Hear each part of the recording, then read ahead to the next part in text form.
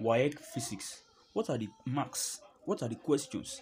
What are the very time you would have for those questions in your examination? And how would they really look? In this video, you would learn all that. Just like you know that when you're talking about science subjects, we have necessity of what? Practical, so that you understand the concepts. So there will be objective part, there will be theory part, and there will be the practical part. Generally, we have paper 1, 2, 3.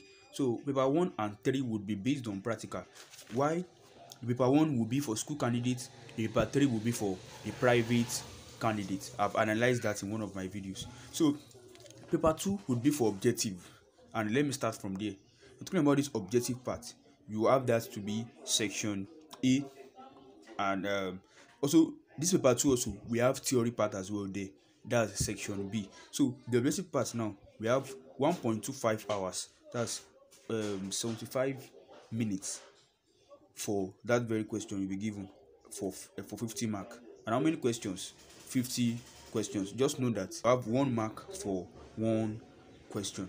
Now talking about the theory part as well, 90 minutes, and you'll be given part 1 and part 2. You'll be given questions on part 1 and part 2. So part 1 would be, you'll be tested on 10 questions. Like they will give you 10 questions, you have to pick 5 out of those questions. So, and this would amount to 15 marks. Just know that it's around 3 marks per question in this very part. Why part 2 we have 3 of 5 questions, so you have to pick 3 or 5 questions, and each of those questions will be 15 marks. So total of what? 45 marks.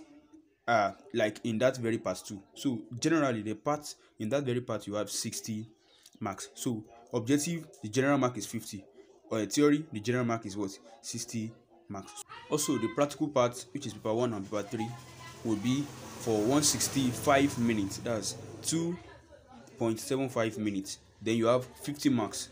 You will contend for 50 marks, and the questions will be 25 marks each, because you will be given 3 questions and you will be able to pick just 2 out of those questions. It's not like chemistry that you have to do all those questions. And this very question, per question you have part A and part B. So part A will be 21 marks. Here you'll be tested on something on precautions and the reason for the experiment. So you know the experiment generally. Why I'm talking about the part B, that's 4 marks. So it will be 2 marks each for those questions, because you'll be given 2 questions under that part B, and you'll be given 2 short answered questions related to the very experiment. Actually, for the practical aspect, I would like you to understand that there will be enough instructions. So just understand the concepts. According to them, you don't really need to learn it by heart, because you'll be given the instructions for that very practical to be done. And also you will just use this to know how well you understand the concept of the nature of that very scientific investigation. So make sure you vote. And some questions will be country specific as well. In summary, objective would be 31.25%. Theory will be 37.5%. That's the highest of all.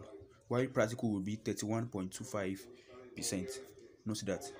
I will meet you in the next video. Bye bye.